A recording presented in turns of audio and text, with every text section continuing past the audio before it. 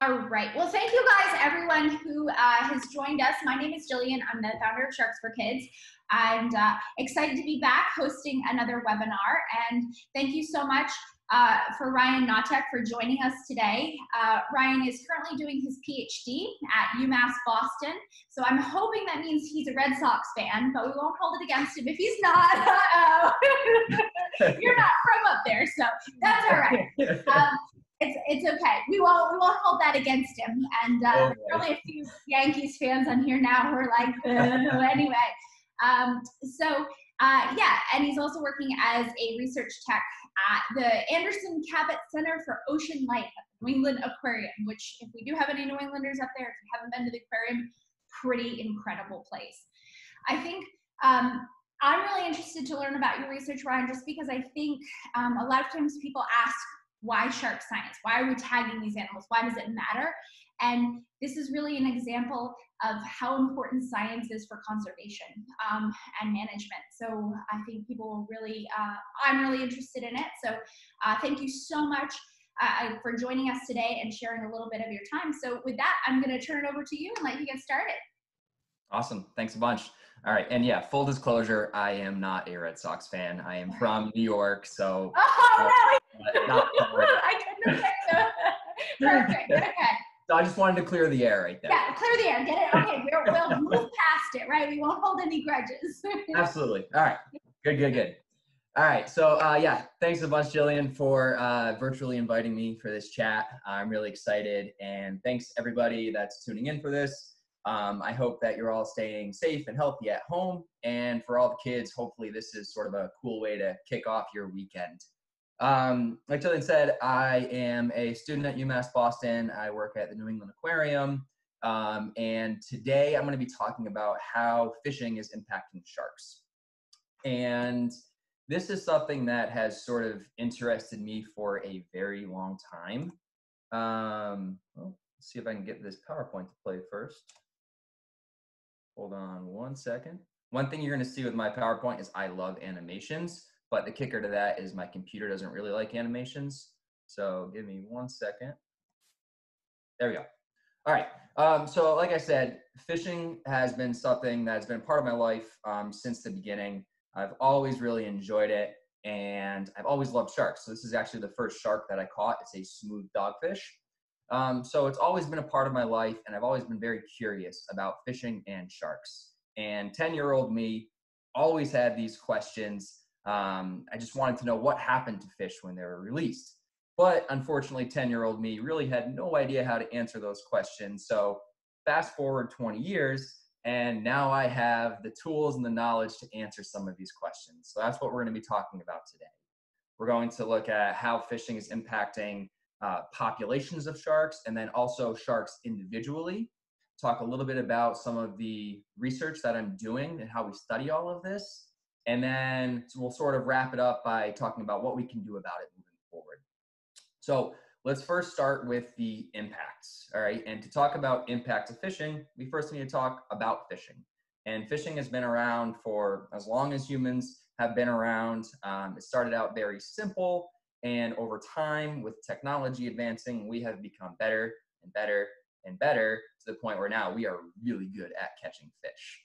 And you can sort of break fishing up into 3 different parts. So you have commercial fishing, which is definitely the biggest source of fishing.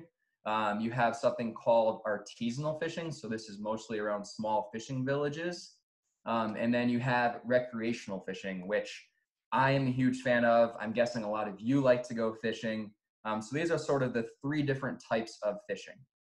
Now, all of these different types of fishing interact and catch sharks. So it's really important for us to understand what they're doing to sharks.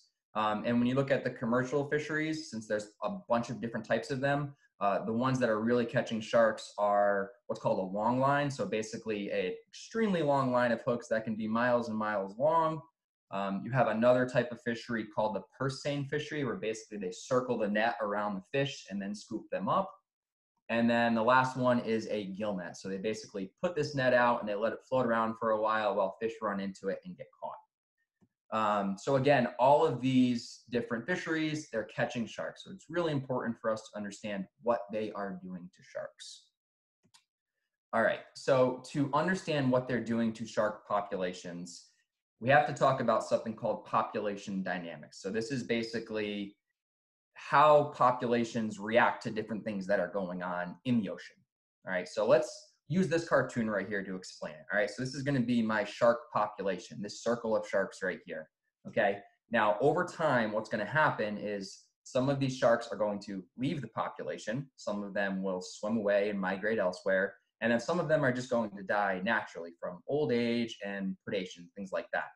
But at the same time, you also have a bunch of sharks coming into the population, right? So they're migrating in. You also have baby sharks. So what you have is this balance basically of sharks leaving and then sharks coming into the population. And when all of this is in balance, you have a very healthy shark population. So keep that in mind. You have to have this balance. So now let's think about this balance and how fishing could be affecting that balance, right? And as we know, fishing can remove sharks from a population. So let's talk a little bit more about just how that actually happens, all right? So let's sort of squish this all to the side and talk more about fishing. All right, so if I'm a commercial fisherman and I go out, first thing that's going to happen is I am going to catch a whole bunch of sharks.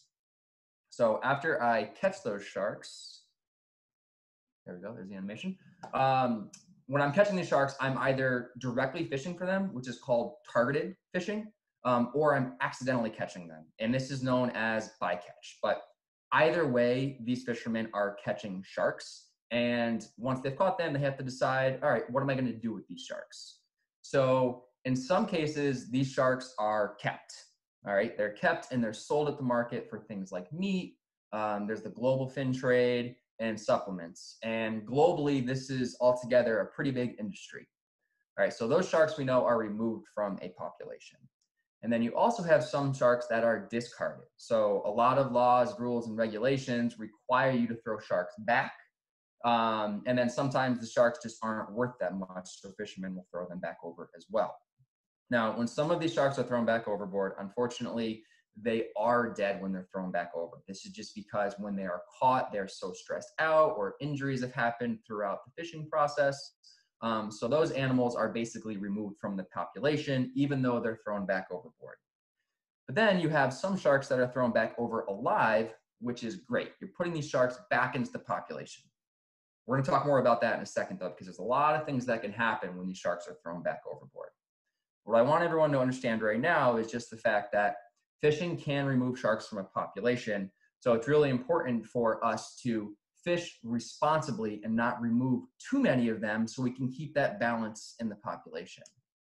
So if we go back to that healthy shark cartoon here, or the healthy shark population cartoon, again, we need to make sure that when we're fishing for these sharks, we're not removing too many of them so we can keep that balance. But unfortunately, over time, we've sort of failed at this. There's been a lot of fishing that has led to population decline in a whole bunch of sharks. There's estimates now upwards of 1/4 of the sharks worldwide are threatened with some level of extinction. And it's, again, too many of these sharks are being removed. So these are sharks, everything from oceanic white-tip sharks, which is a species I work very closely with, and I'll be showing you some of the research I've done with them today. You have sawfish, hammerheads, the bowmouth guitarfish, makos, threshers, whale sharks. So all of these are actually considered critically endangered under the IUCN Red List because all of their populations have been overfished. Now, we have recognized this, all right, and we are doing things to help these sharks recover. One of the biggest regulations that gets put into place to help sharks recover is something called prohibited measures. What that means is that if I'm out fishing, if I catch a shark, I have to, by law, throw this shark back overboard, which is fantastic because it means that more sharks are going to be released alive. But we still need to know what's happening to these sharks after they're thrown back overboard, right? So that's not the whole story. And that's what we're going to talk about next. All right, so up until this point, I've talked about sort of big picture, how fishing affects populations of sharks. Now we're going to talk about how it's going to affect individual sharks. All right, and to do that, I'm going to use another cartoon. And this cartoon is just looking at fishing with rod and reel. So recreational fishing, again, something that I love to do, probably a lot of you like to do. I'm not going to talk as much about commercial fishing, but I can definitely answer questions about it at the end. And what we're going to do is we're going to kind of walk through what happens to a shark while it's caught, and sort of talk about potential impacts to the shark, or as we like to call them, potential stressors. All right. So keep in mind while I'm going through this that these are potential stressors, and sharks are very good at dealing with them. And it's very different based on species as well. So one species may be able to handle this no issue. Another species, they may not be as good, and they may get a little bit more stressed out while they're being caught. All right, so we've hooked up on a shark. And the first thing that's going to happen is it's going to show this response called fight or flight. And that basically means it's going to burst swim away from you, and it's going to use up a lot of energy. And while it's doing that, it also sort of runs the risk of incurring some sort of physical injury from the hook that's in its mouth. Now, the entire time we're fighting the shark, there's a few other things that it may run into.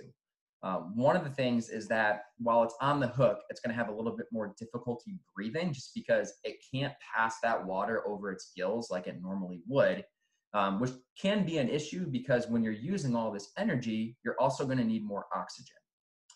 And then one other thing that can happen is they're going from really down deep to the surface, and in some places that can go from really cold to really hot at the surface. So they're also dealing with this big temperature change.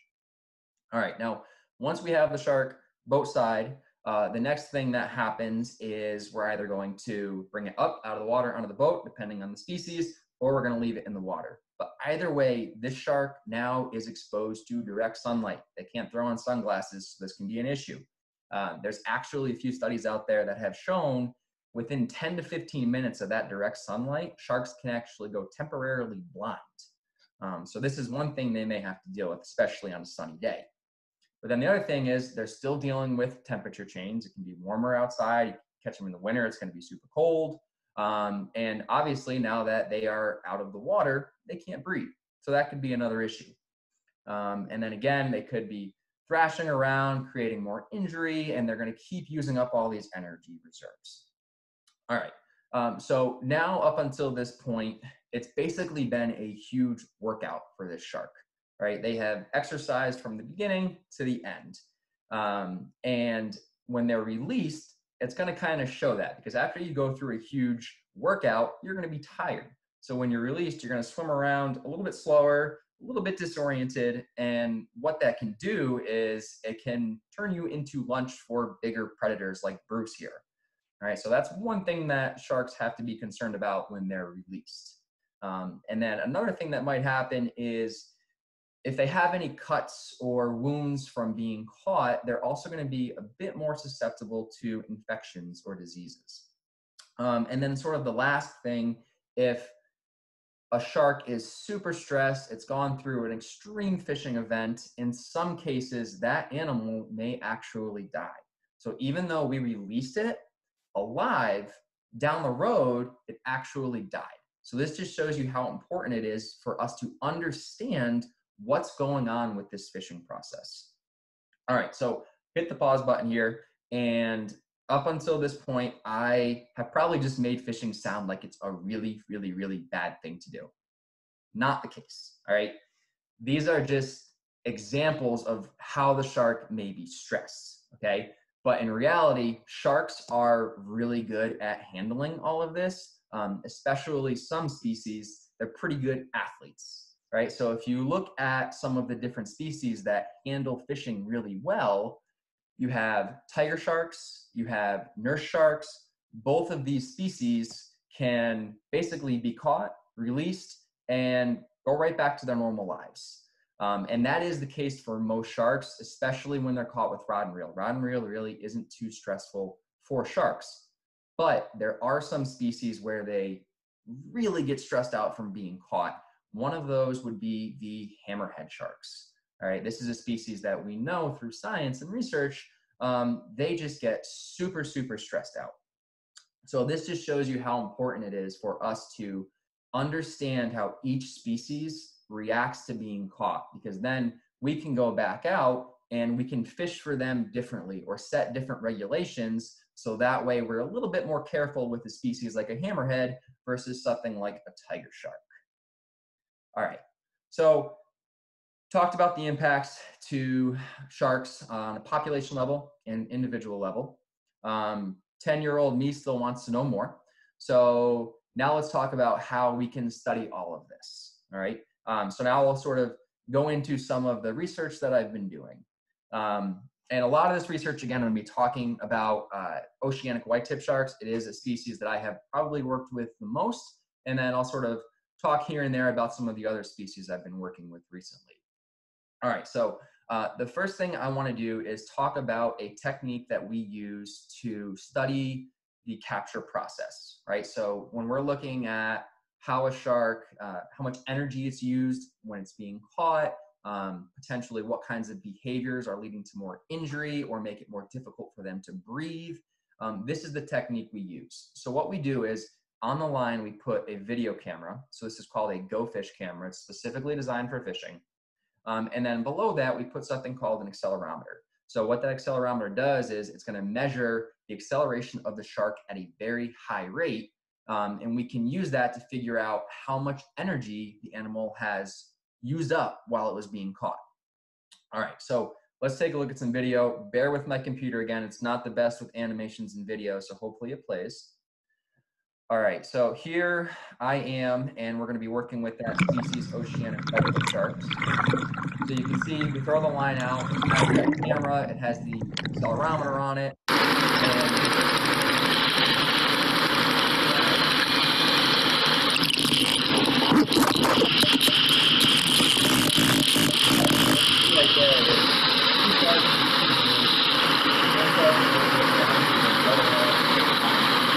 it bites onto that hook, it shows that fight or flight response that I talked about. So it's using a whole bunch of energy right there to try to escape. And what we've seen with some sharks is if they exhibit more of this, they're obviously going to use more energy, which in turn makes them potentially more stressed at the end of it. So this is something we try to keep track of throughout the capture event. And then there's a couple different types of behaviors that we also see while a shark is being fought. So here's an example of a shark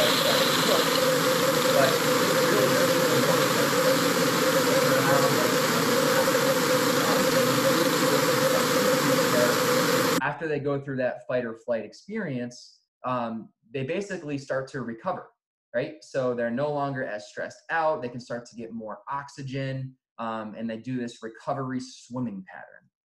But not all species show the same thing. All right, and then another sort of behavior that we can see is the animal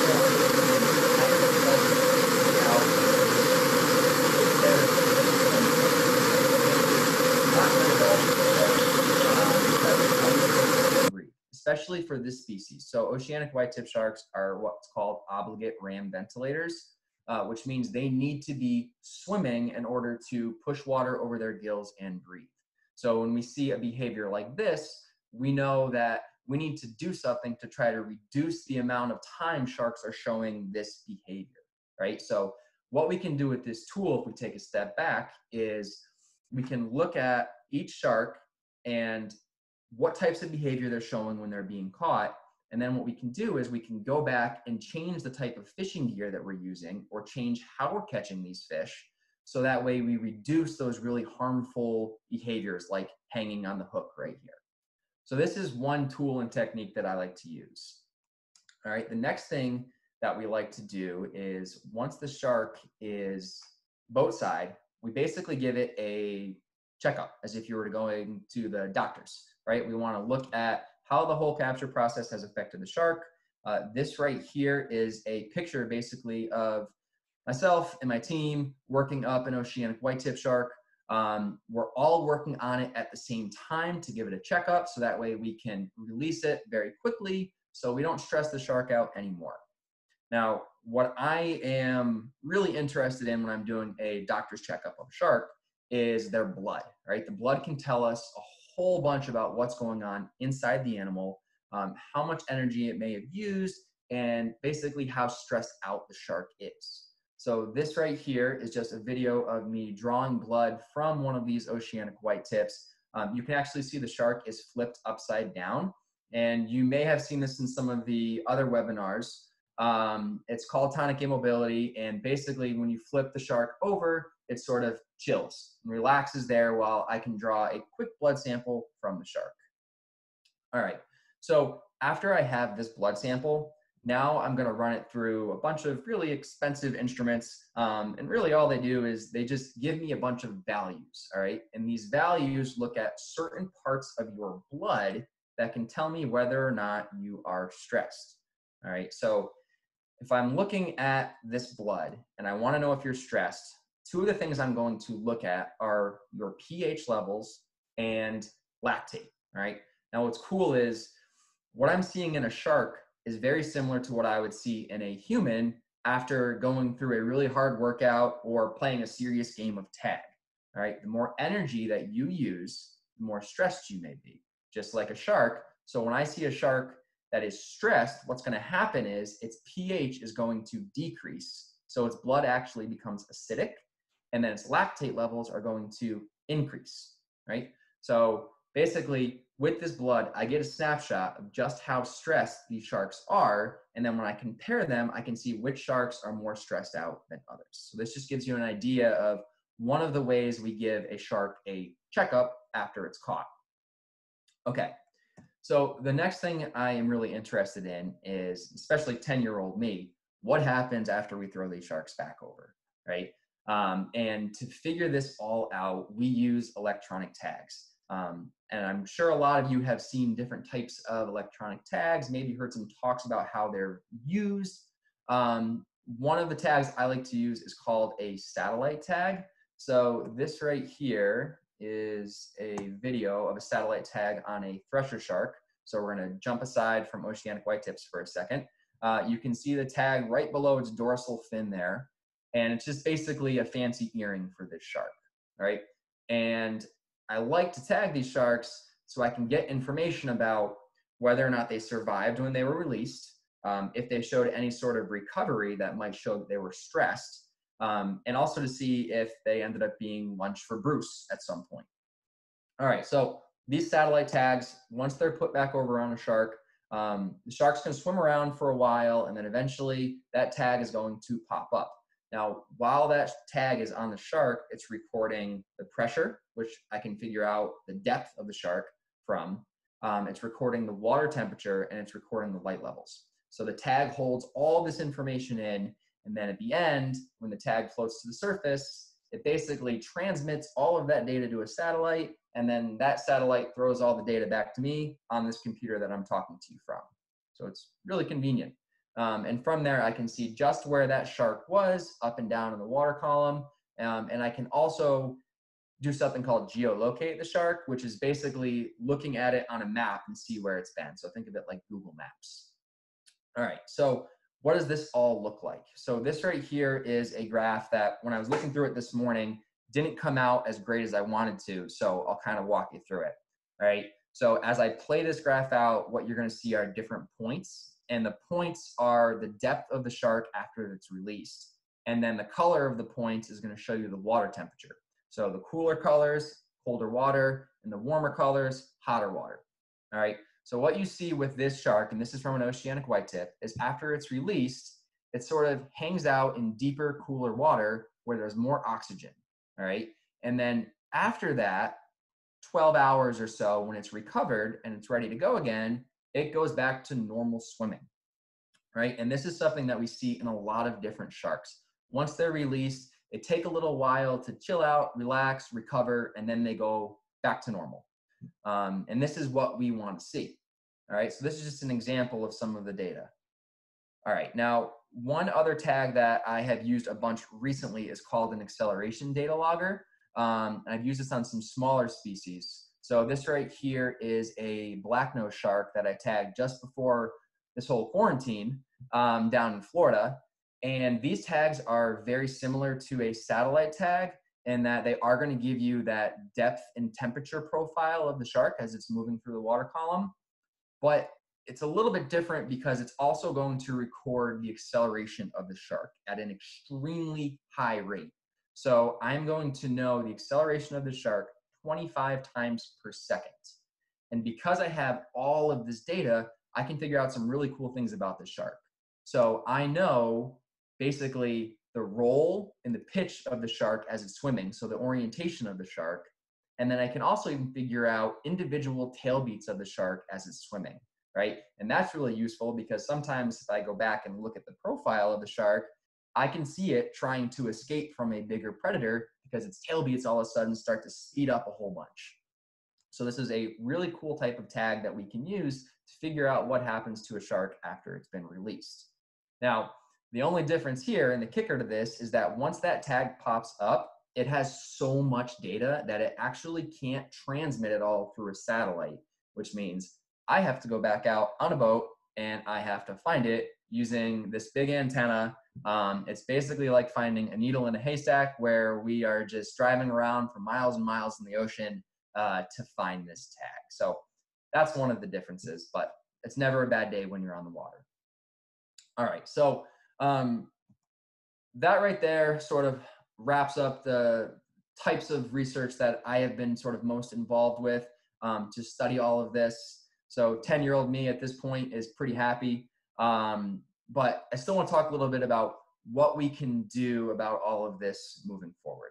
All right, so for me as a shark scientist, my main goal with all of this is I am trying to provide management with really important data to help them support, protect, and help shark populations recover, right? I am going to go out and I'm going to tell them from my research how many sharks are being removed from a population. So that way they can basically set these limits on how many sharks can be removed. Because remember, we want to keep that balance in the population to keep them healthy. Now, something else I'm really trying to do is provide something called best fishing practices.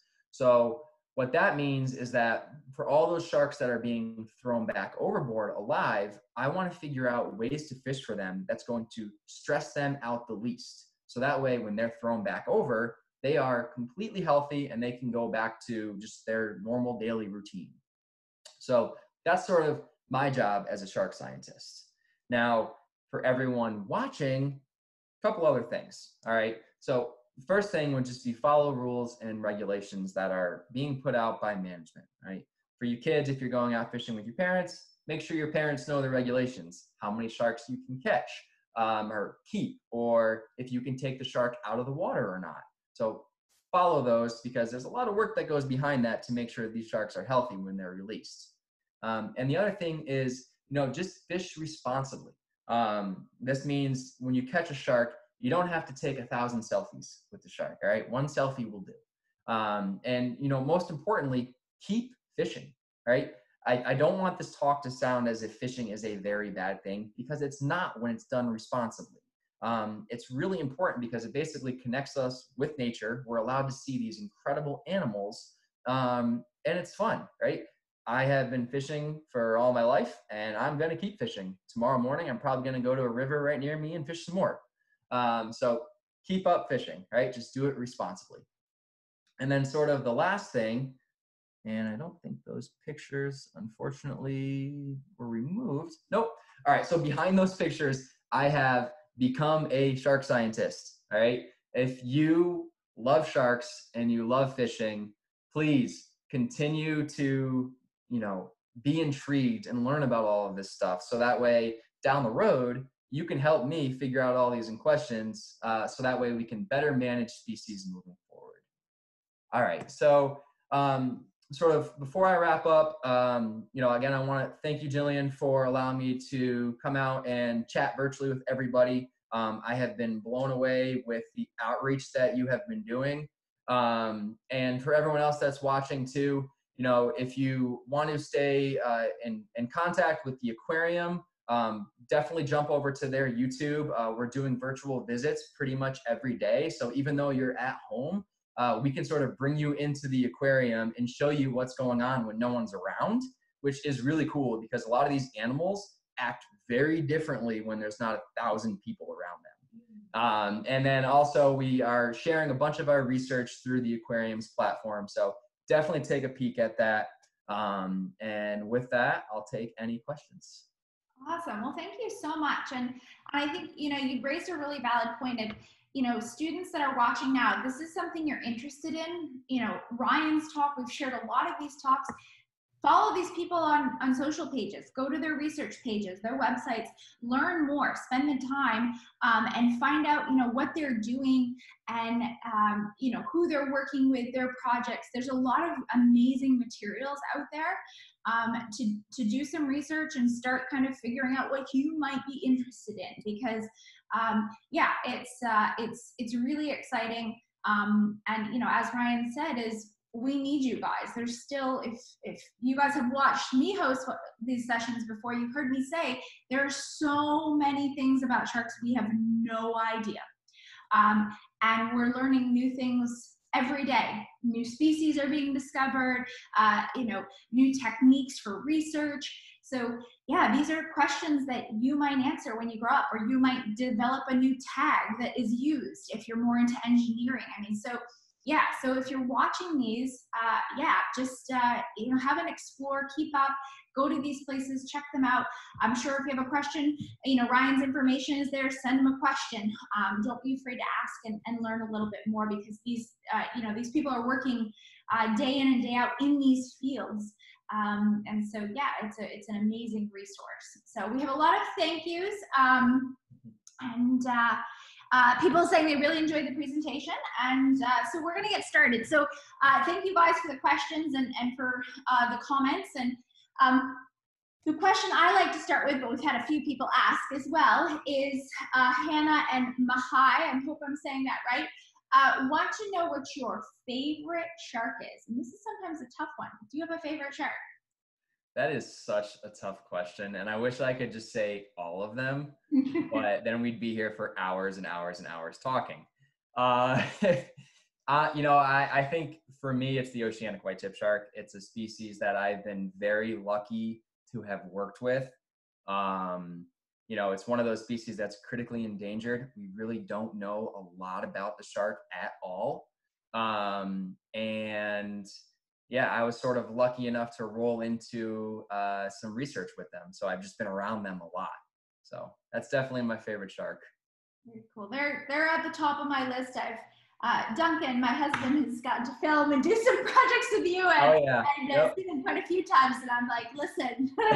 And we actually were talking about one that was going to happen, I think now-ish. Yes. That obviously I was hoping to be part of, but the world has sort of flipped on its head for all of us. So, I'm hoping, I just think they're such a stunning animal, and they're all sharks, but some of these species, like, you look at them, they're just so different than the others. And absolutely. They have a personality. Like, some sharks don't really have a personality. Oceanic white-tips have personality. Yeah, that's like we see with our great hammerheads. Like, they definitely, I think too, when you spend enough time with a species, absolutely, you start to see that more. And I always love sharing that with students and people. Like, when you say personality, they go, shark, really? What? And you're like, no, they really, really do. And so I think it's amazing when you get to spend that much time with them. So, absolutely. We've had Sydney. Thank you so much, because Sydney, I think you've been on every call that I've hosted. So this is amazing. Sydney is definitely a future marine biologist for sure. Sydney would like to know, why did you choose this kind of work or this job? I think you kind of talked about fishing. It seemed like it was natural. You were born into it. But are there anything else, like, what really pushed you to sort of pursue this? And, obviously it's challenging. There's a lot of hard work, but what kind of drove you to continue with that? Yeah, that's a really good question. I think about it all the time. Fishing definitely was like sort of the beginning for me. But I've just been so fascinated with sharks. And I've, over time, through all my studies and just learning more and more, I've realized how important it is that we protect and conserve sharks, right? They are an extremely important part of our ecosystem, but unfortunately, so many of them have been removed at this point that it's sort of our responsibility to find ways to help these populations to recover, because we have been the reason that a lot of them have had these huge population declines. So I actually feel like I have a responsibility now to help protect these sharks and help them recover. So I have the responsibility on one side. I've got, the interest on the other side. I love sharks, and then throw in the fact I love fishing, and it's meant to be. Yeah, I think and one of the things too to remember for the students watching is that even if you're not, maybe you don't want to be a scientist, maybe that's not, but there's still art and writing. And again, maybe you're an engineer, that's how your brain works, and you like building or creating things. Think about the equipment that's being used, that Ryan's using to help study sharks.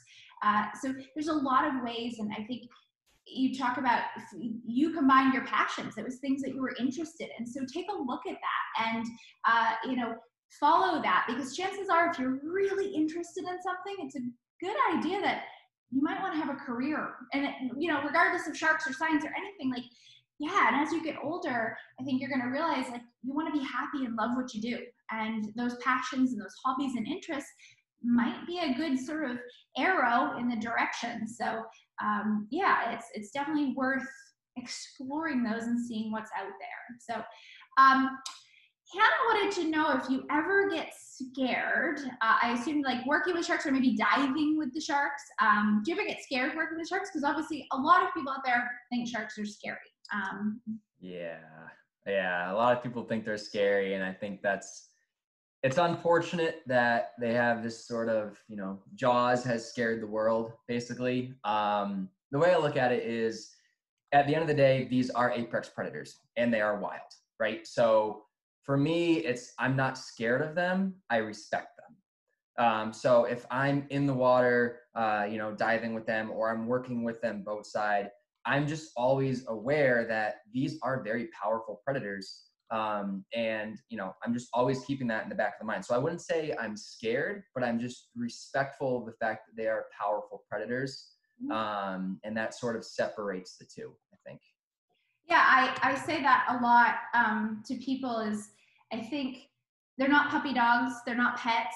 They're amazing. Don't get me wrong. I love sharks, and a baby nurse shark. Yeah, you want to it's so cute and it's covered in spots, but it's all about they are wild animals, and we absolutely, from start to finish, every moment with them, you have to respect them. And I think what happens is, sometimes people, they get complacent, they lose that, and something happens, and it's, human error. And it's really, really important to remember how lucky we are that we can get in the water. I know this analogy, people use this all the time, but you couldn't walk through the Serengeti with like a big steak and try and like hand feed lions. Yes. Wouldn't end well. I was just going to say that. Yeah, I mean, it's great because it makes sense, right? Yes. We're so lucky that these are, top predators. I mean, not all of them, but they're this amazing animal that has been around for, over 400 million years. It's good at being a shark. It's good at surviving. Like the things you talked about, their abilities to tolerate a lot of these, pressures we're imposing on them. And so to be able to be in their world, even for just a few moments, is remarkable. So I think that I love that answer. And we have, is it Mrs. Knotek? I assume it's Lisa from. Oh, yeah, I think that's cool. And Saratoga has her STEM students here and says she thinks they may have some future shark scientists. So that's awesome. I love that. My mom's a teacher as well. So awesome. Very, very cool and awesome. So, okay, so Paola wants to know if you think that shark fishing regulations have been helpful, and do you think for the most part that people are following them? I guess that's just Paola, so that's a pretty broad question because it's very regional, but overall, I guess, like what have you seen? That's a really good question. So it's hard to speak to the whole globe, but I would say like here in the U.S., as far as following things and help having some of these regulations help sharks recover, absolutely, we're doing a good job of it at this point. I think that we have recognized a lot of the issues and we are taking steps towards a lot of these species recovering. And as far as, I'd say regulations being followed outside of the US, that's kind of hard to speak to. I think, so like, here's a great example. In the US, right now, oceanic white tips are obviously prohibited, right? Which is great. We're taking the steps to help the shark recover. But just recently, I was with Duncan down in Haiti, and now you have these small fishing villages that live off of what they're catching from the sea. So if they go out and catch an oceanic white tip, that's going to feed their family, right? So it's really hard to generalize and say that regulations here need to be the same regulations there. There's a lot that goes into it. But I think the US in general, I think we're doing a good job. And most importantly, we are absolutely doing the research to take the steps in the right direction to helping a lot of sharks recover. Yeah, and it's not simple. It's, I think for all of us, if we could say we love sharks, protect them, but it's not that easy, and governments need data. And this is really, I've said this on quite a few of the talks, is that science, the reason shark tagging happens, these studies, all of this is, yeah, awesome. Sharks are amazing. We love them. We love working with them, but it's critical. We can't go to governments and say, all right, you need to protect this area during this season because there's a natural aggregation, or these sharks are coming here to breed or give birth this time of year. So you have to have that data, that information. And, you look in the Bahamas and it's a shark sanctuary, but it's a big place. And like monitoring all of this, and you really, it's becomes more complicated, and it really is important to involve the local community. And I think you saw some of that in Haiti. Is you can't just go into a place and say you're bad, you're wrong, you've got to change this. You have to work with the local community at a grassroots level, find out their needs, their challenges, and then build it from there and involve the community. And when that doesn't happen, conservation isn't a success because you've put laws in and you're coming from somewhere else and you've not worked with the local people. And so, yeah, in the US there are, but it's data-based as well. It's science-based, there's research. So, but when you go to other places that people are reliant on whatever they catch that day to feed their family, you're facing a whole new challenge. And it isn't a simple black and white. There's a lot of, gray area and challenges. And so, yeah, I think that's why we need more shark scientists. Exactly. To get out there and to get involved and understand that each location is very, very different.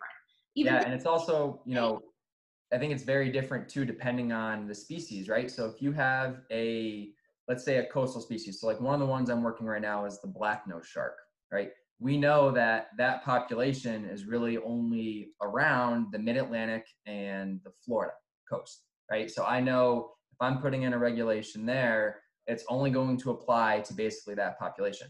When you're talking about something like an oceanic white tip, they go all over the world, right? So it's way harder to manage one of those species with regulations because it could be in the US one day, the Bahamas the next, Haiti, Cuba, Dominican Republic. It can go anywhere it wants.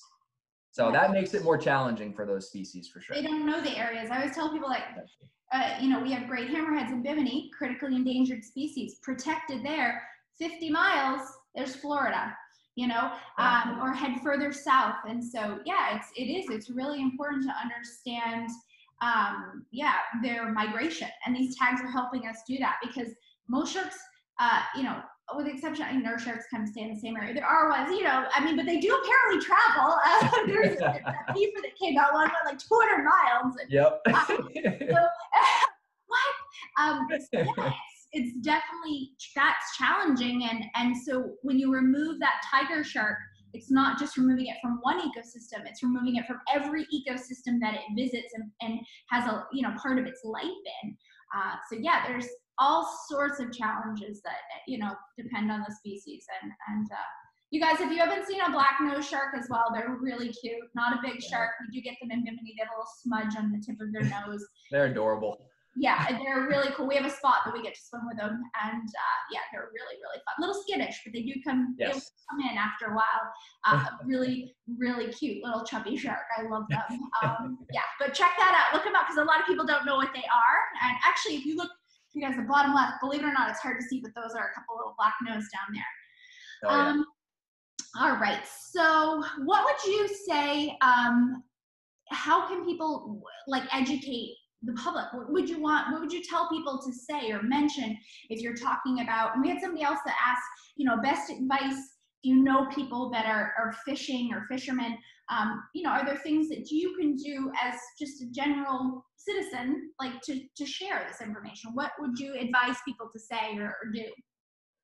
You know, this is going to sound kind of weird, but I would say put yourself in the shark's position, right? If you are being reeled in by a shark, you're going to want to be released as quickly as possible. And I think that's one way of looking at it. They're animals just like we're animals.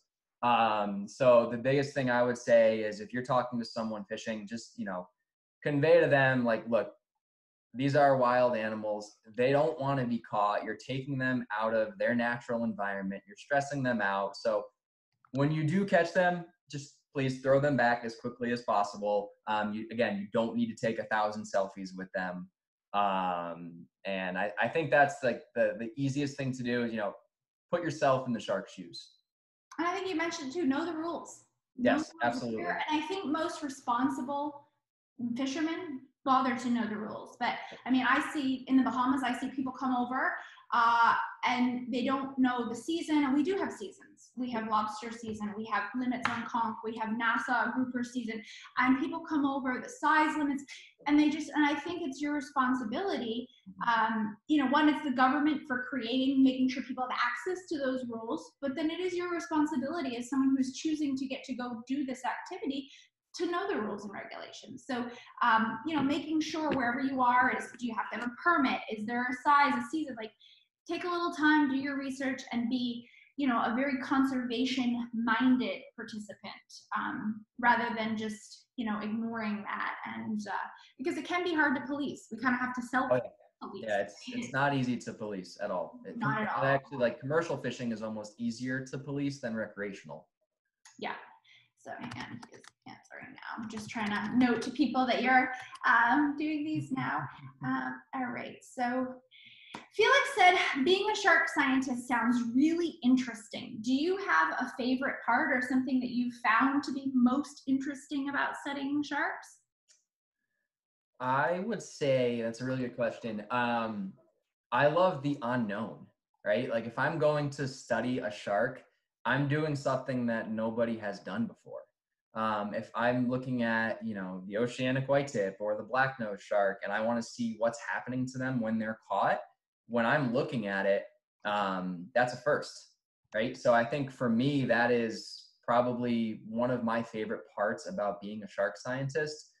There's so many questions that have not been answered about these sharks, that it's sort of cool to be on the front line. And then it's also just super rewarding, right? Like learning these facts and then being able to provide them to management as a scientist, that's exactly what I want to do.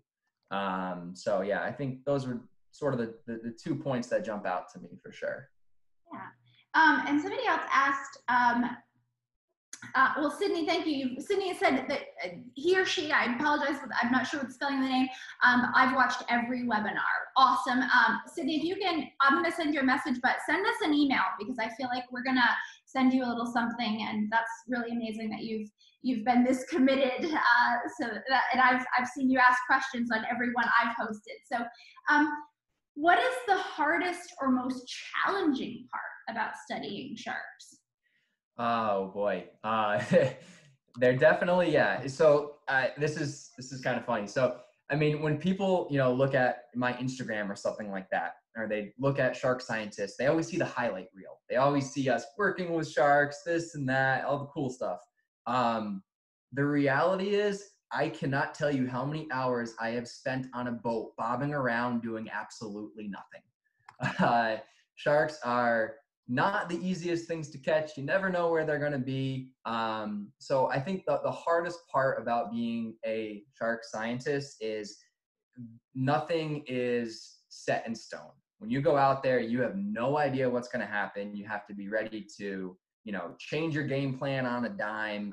There's no certainty at all. And it's a lot of waiting around. So yeah, every time you see that highlight reel, just remember for that 10-second clip, there's probably 10, 20, 30, 40 hours just to get that one little clip. I've said that quite a few times too, is people don't see the logistics, the planning, the months, the hard work, the time behind the computer. All of us now, if we were posting, it'd be computer work, right? We're not out in the field because you want to highlight the successful part and the exciting and the interesting part. But there's a lot that goes into this, and it's really challenging. And we're lucky in the Bahamas because it's pretty easy to find the sharks. But a lot of places around the world, and most places, like maybe you're looking for a particular size, has to be male or female, and you have to go there during the right season. I mean, there's a lot of challenges, and people don't see that. So yeah, I think it is important to remember it's the cool stuff that you see, the highlight reel, and that's even shows you see on TV, like the days, the hours, the weeks that went into getting that one shot. Yeah, it's not always, you don't see the behind the scenes, and that's the work that is challenging, but also is when you finally do get that one shark or that tag on, that's the reward. Yeah, and I mean, even if you're bobbing around in the ocean, a day out at sea is a lot better than behind a desk. That's true. That's true. All right, so we're gonna finish with one last question. What is one thing that if you would tell people about sharks, what do you wish that sharks or people knew about sharks? If you could give them one kind of bit of information you wish the world, that everyone knew this about these animals. Oh boy, that is a loaded question. So I think one thing that often doesn't get talked about enough, or people don't really understand the importance of it, is just how important a shark is to an ecosystem. We always say, save the sharks, but we don't really, not everyone knows why we need to save the sharks, right? So I think if there's one take home for people to really know and understand about a shark, is that they are one of the most important parts of an ecosystem. Most of these sharks are top predators, and if you remove that top predator, then it's going to have this trickle down effect, right? The fish that they were eating at one point, now that population of fish explodes and eats all of the fish below it. And eventually the whole ecosystem is just thrown out of whack. So I really think it's important for people to understand sort of the gravity of how important sharks are to an ecosystem, besides just realizing how cool they are. Absolutely, absolutely.